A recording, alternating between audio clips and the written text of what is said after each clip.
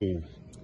Smart House Collections eco tip of today is eat your veggies. Yes, I sound like your parent, but it's really true. You should eat your veggies and your fruits and your herbs and eat them in a rainbow because you're getting so many different phytonutrients and minerals and vitamins and so many good things that are good for your body, make you happier and healthier.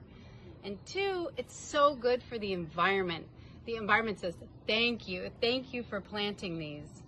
Now it's really important we support organic, sustainable agriculture, regenerative agriculture. It's helping keep our soil clean because it doesn't use herbicides or pesticides, and it also doesn't kill the pollinators like our bees.